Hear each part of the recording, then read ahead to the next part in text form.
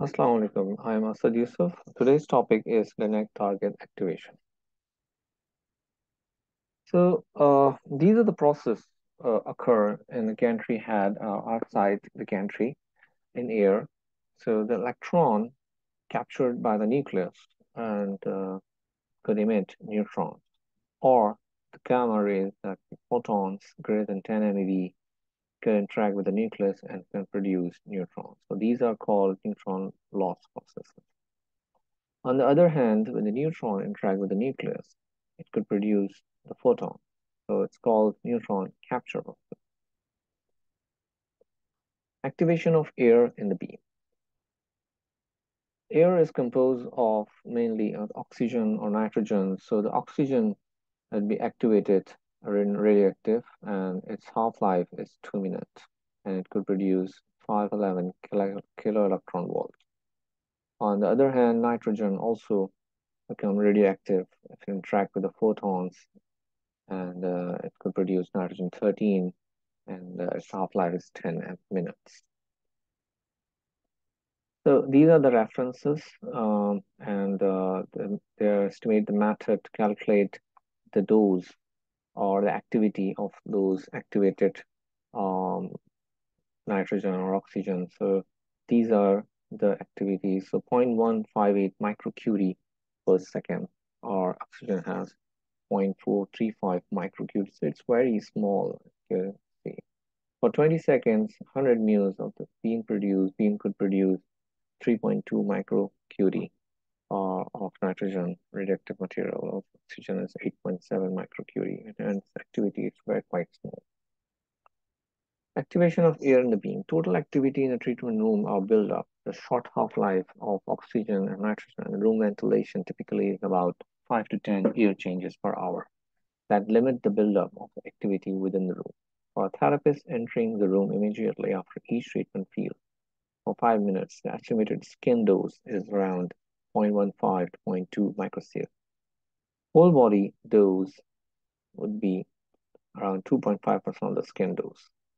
Assuming 80 treatment field per day, these equate to annual doses of skin is 3 to 4 millisievert per year, or whole body is 75 to 100 microsievert per year. These values are very low comparison with the CNSC occupational dose limits. That is, skin is 500 millisievert per year and the whole body is 20 millisievert per year. And again, remember, these values are valid only when you're treating patients with high energy. So the 80 treatments with high energy, and that's not practically possible. Activation of the target. So now we are talking about the components at the target level. So electron could produce neutron that we have talked about, and gamma could produce neutron as well. So this is the target, and 197 is converted to 196, and 355 kilo electron volt at 6.2 days in half-life. And this is important when the biomedical engineer working at the target level, then they could get this uh, energy on the target. So target is made of gold-plated tantalum. A very high power electron beam is directly incident upon the target, producing extremely intense installing X-ray field. So both the neutron loss and neutron capture are both possible. So stable tantalum is converted to metastable state, having half-life of 8.1 hour. First spectrum obtained after 5 days, 15 half-life after last use of accelerator number. So what is this? Um, Gold decay via electron capture and major proton emissions around 65 to 76 kilo electron volts, which is around 76%, and this energy is around 110%.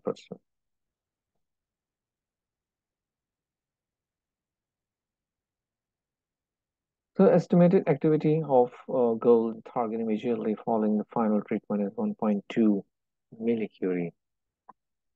Estimated dose rate from the target immediately following the treatment is around 4.5 microsievert per hour, the rate of 5 centimeter. Measured dose rate 5 days after target removal, around 2 to 2.5 microsievert per hour at 100 cm and 0.8 millisievert per hour at 5 cm. Now, we're going to talk about activation of flattening filter. So, flattening filter, it is made as of nickel, and its half-life is around 36 hours.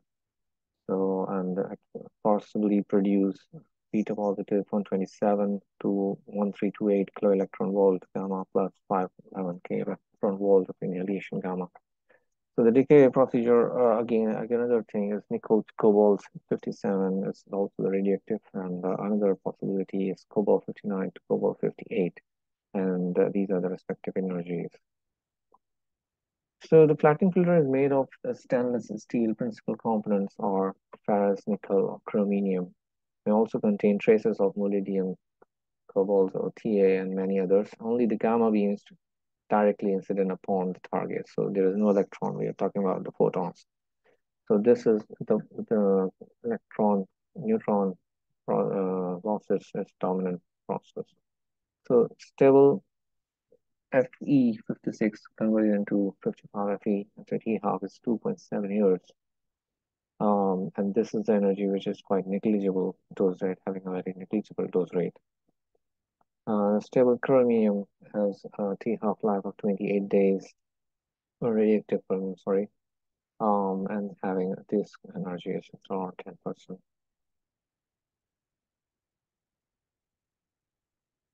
Again, much more detail about these activities, and can take a look.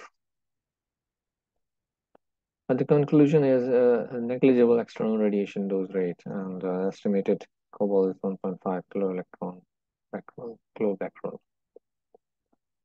Additional observation of reactivation. Measurement around a 23 MeV accelerator gantry head over the course of normal treatment days shows maximum dose rate typically 6 microsievert per hour. Maximum at the face of the colorimeter with jaw wide open, probably from the activation target. Flattening filter and primary definite. Across the external surface, the gantry up to 2.5 microsievert per hour.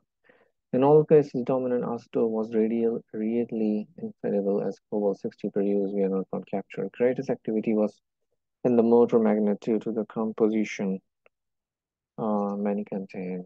There's very little radiological hazard, however, did pose a problem with respect to this sufficiently active that could definitely not be sold for scrap or disposed for via normal landfill. And this is a precaution. So the conclusion, the amount of activation increases rapidly with the energy and proximity to the electron beam on the target.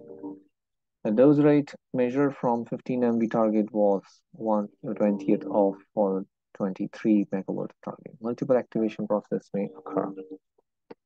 Not all activation products are short-lived. Isotopes of cobalt appear to be the most prominent longer life species. Activation products generally present minimal radiological hazard under the normal operating conditions.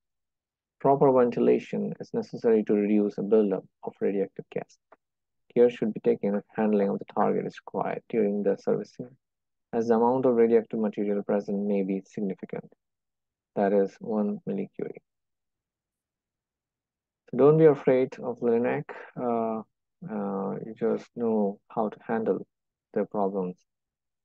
These are the references of this presentation. Thank you very much for listening. See you soon.